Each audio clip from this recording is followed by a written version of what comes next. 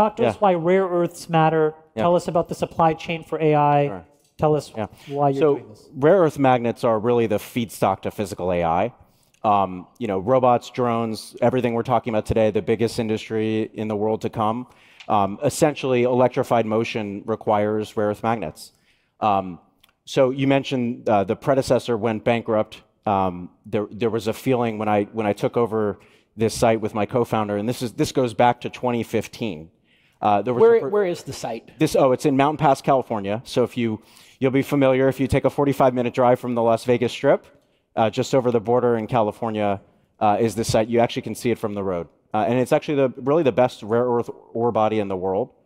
The thing about rare earths is that when you mine them, you also have to refine them, and it's really expensive and difficult to refine them. It's really a specialty chemical process. And so it's really think of it as a multi-billion-dollar refinery that you need to have just to separate